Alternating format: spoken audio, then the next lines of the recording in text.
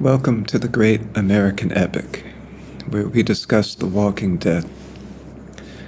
An epic is by nature vast, and one could begin almost anywhere to discuss it. Today I'll begin just by discussing the here and now.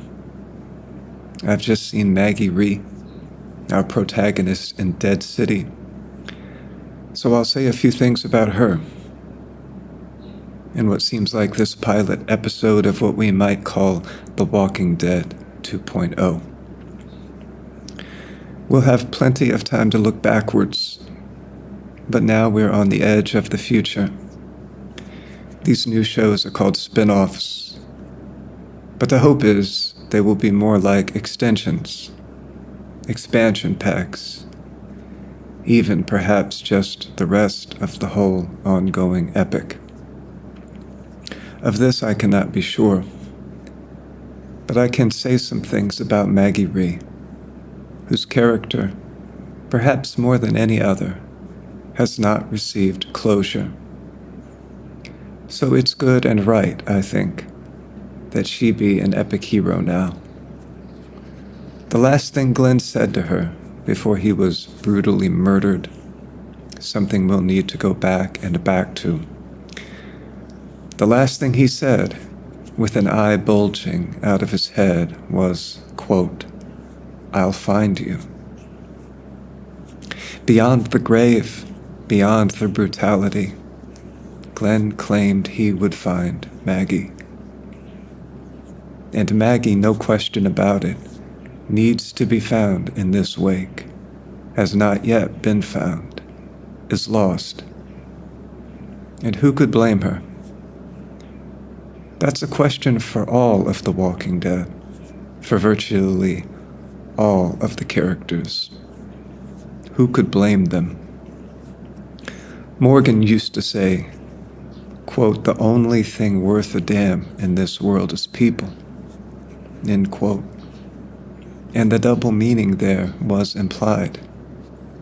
People are worth it, worth believing in, worth seeking, worth saving, even as, perhaps even because, they are worth a damnation.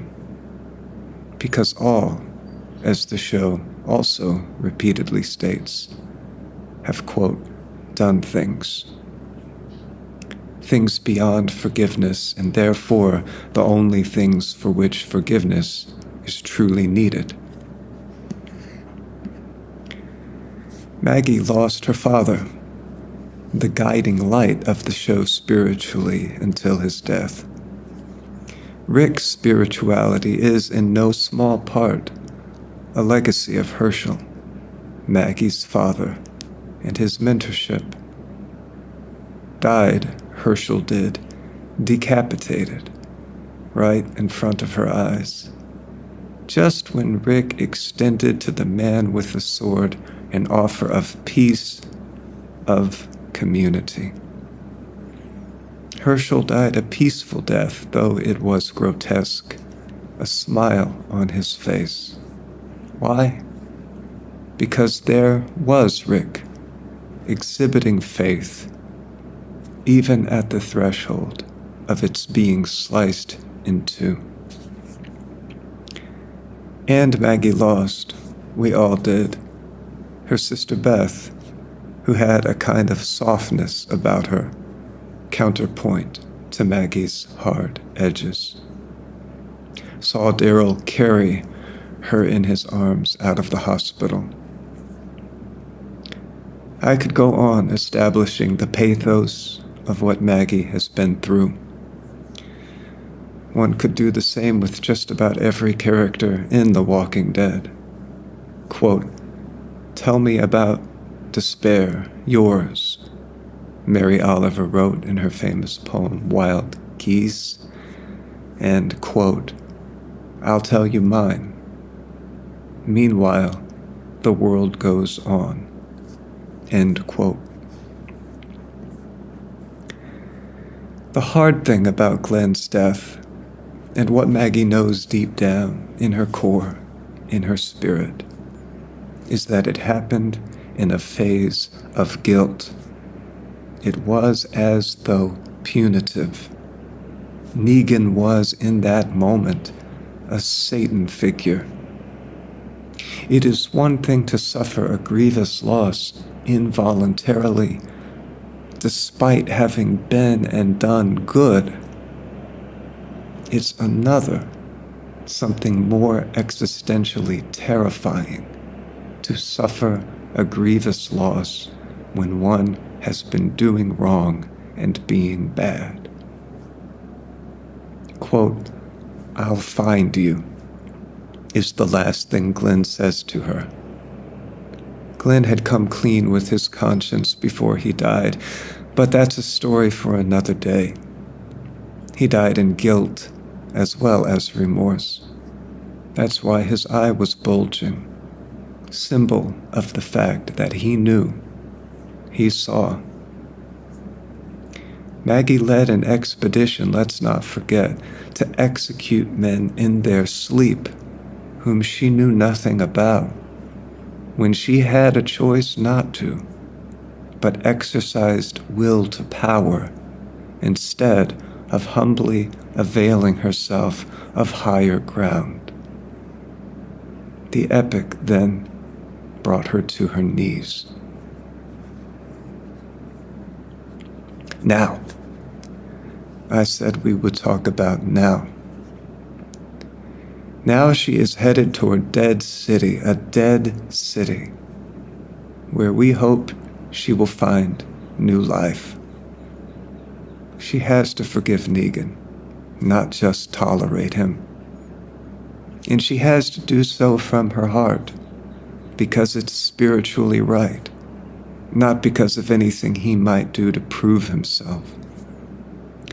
Negan at this point in time is okay. What will happen in the future, I don't know. No one exists in a permanent state of grace in this show, so far as I can tell. No one is ever free from the possibility of losing oneself again. Freedom, a central image of this pilot in the embarkation of this journey and this giant epic, is the Statue of Liberty. This is the great American epic, after all, and Negan discusses it. It shows up in the dialogue. He had a miniature of the statue his father gave him as a child, and he was surprised, he says, as a boy, to think that something so small could in actuality be so big. And that's something like a statement about himself, too. How could someone so small, for we all are really so small, have done something so giant, so horribly giant, as he did in killing Glenn, as far as Maggie's life is concerned? We hear that statement about himself. It's not his intent to say that. It's part of the poetics of the epic, the Shakespearean multivalences in the script. And he says he's never seen, quote, Lady Liberty in the flesh. He says all this, of course, in an intimate moment with Maggie. And who is Maggie now, except a Statue of Liberty herself, willing to do anything, and in this apocalypse, free to do anything. Now to try to get her son back, named Herschel, in honor of her father, but a Statue of Liberty, spiritually stagnant, stuck in bitterness, hatred of the world, unforgiveness, inability to forgive.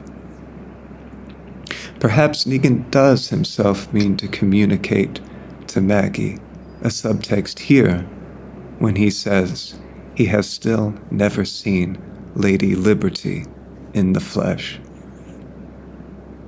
He is waiting, believe it or not. I believe he is waiting, even knowing all he has done, for Maggie to return, even though he never knew Maggie before the atrocity he himself brought down on her. He still hasn't seen Maggie in the flesh, the Maggie we knew before all of this, the Maggie from season 2, sage-like Herschel's daughter, angel-like Beth's sister, saint-like Glenn's girlfriend and future wife. Let's see then, if we see that Maggie again, the spirit of true freedom, deliverance from the legacy of so much evil in the flesh. Will she come back to spiritual life in this awfully dead city?